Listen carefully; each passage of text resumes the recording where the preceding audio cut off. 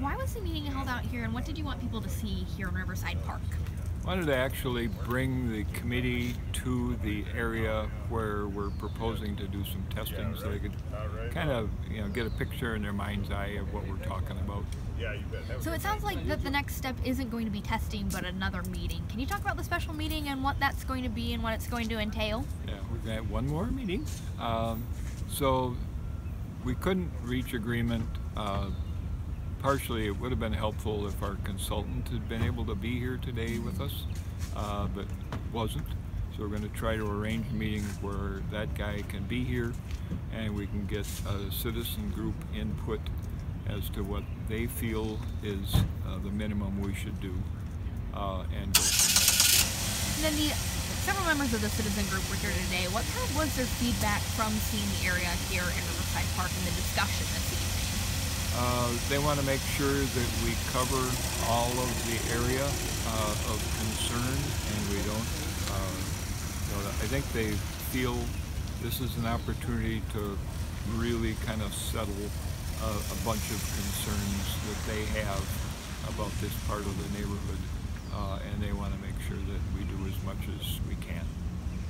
And when can we expect this special meeting to be happening? We're going to try to do it within the next 2 weeks.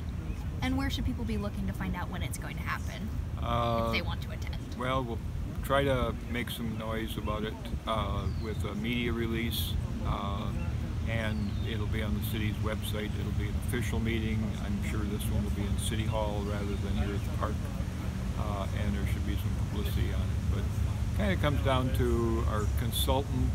The report that we came in with today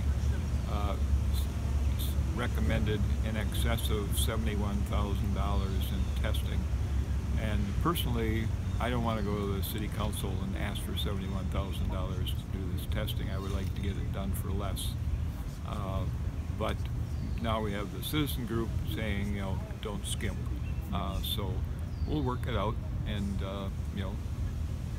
some of us will be happy, I guess. I don't know.